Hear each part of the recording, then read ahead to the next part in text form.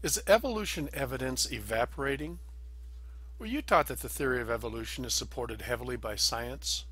Is it possible that this theory has been disproved and we just don't know about it yet? I was a teacher for years before I discovered that the theory of evolution was not as scientific as I thought. Now, that was quite shocking, to say the least. Over the last few years, I have discovered numerous flaws in the theory. My question is, why weren't we told? These are just a few of the secrets that I have discovered over the last few years. Now, if you're like me, you will have to dig beneath the surface of the typical textbooks and nature shows and that type of thing, so that you can begin discovering the dozens of so-called facts that have been proven wrong, most of them decades ago. Are you aware that the fossil record does not support the theory of evolution? No intermediate fossils have ever been verified to support the theory. Now, without these in-between fossils being discovered, even Darwin himself admitted that his theory would be no good. Also, the mutations, which are supposedly the vehicle of evolution, are heading in the wrong direction. Mutations are only harmful, never positive or permanently good. Mutations are basically genetic accidents. Well, this is exactly the opposite of what evolution requires.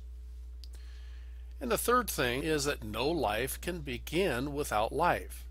This is a scientific law called the law of biogenesis that has never been disproved. Again, evolution requires just the opposite. Now, these three things are basically the three main legs that support evolution, and of course now they have been completely removed. Without these three, you absolutely have no possibility for evolution to be true. It is absolutely stunning to realize that there are literally dozens of these examples that show the theory is impossible. But why have these secrets been hidden from us? Why weren't we told these things in our schools and universities?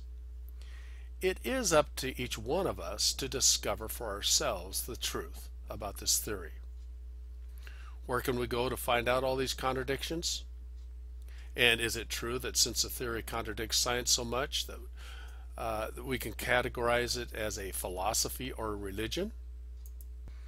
And would this mean that our children are actually being taught a state religion?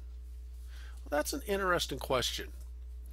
There is no question that the evidence supporting evolution has evaporated because of the scientific discoveries in the last few decades.